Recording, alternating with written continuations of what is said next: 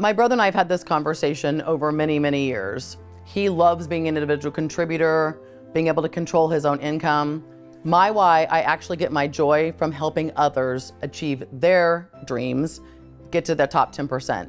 So my why has always been helping others. I feel like I have a responsibility as someone who grew up in the household that I grew up in and had all this experience in sales leadership.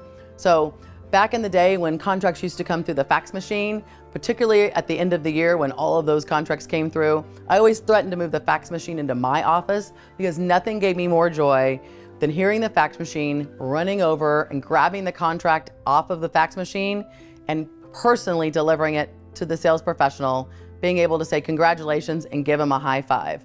That's truly my why. I get my joy from helping others achieve their goals and their dreams and getting to the top.